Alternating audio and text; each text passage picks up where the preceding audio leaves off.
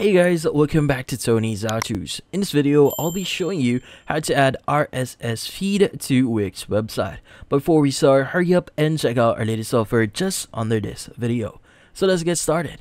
So how do we add our RSS feed into our Wix website? Well, the first thing you need to do here is you need to access your website editor for Wix. So in this case, go to wix.com, log in into your account, and open up the editor for your website. Now from here, let's go and add a section here. Let's go and click on add section here and click on blank section so that we'll have some space where we want to add our RSS feed. In this case, let's go and go back to a specific website here, which is going to be offsite.com. Now in this case, make sure to create your account or log in into your account. But once you've done that, we are now ready to start adding our widget. Now in this case, let's go and click on widgets here. Click on it, and from here just type in the following, which is going to be RSS. Now in this case, you should be able to see the RSS feed option here. Let's go and click on it, and from here we want to start editing our feed.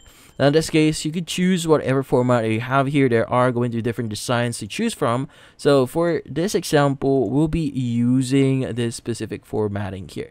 But if you want to choose the other ones here, you could go ahead and do that. But for now, we'll be using this one. So in this case, let's go and click on continue with this template.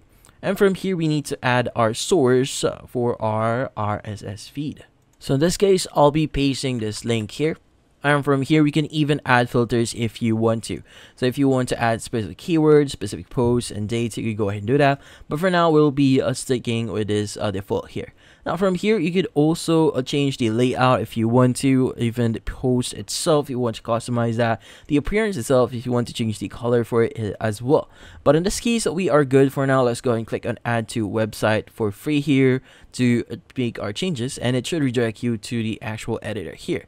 Again, make sure to have that the details here are actually correct, and also make sure that your changes are actually reflecting here. But once you've done that, what we need to do is we need to start publishing our feed here.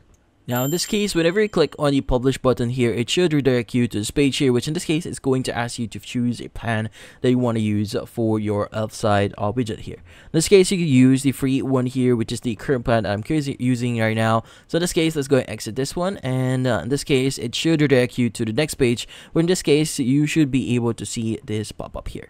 Now, by the way, if you can't see this pop up here, you just go to your My App section and go to the install button here, and you should be able to see the copy code option. In this case, let's go and go back into our Wix website, and from here, let's go and click on the Add Elements option.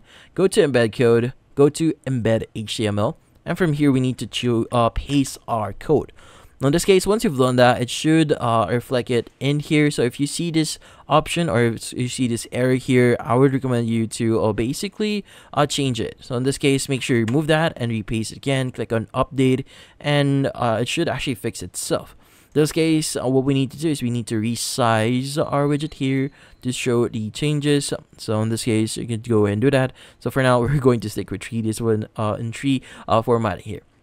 But in this case, that's about it.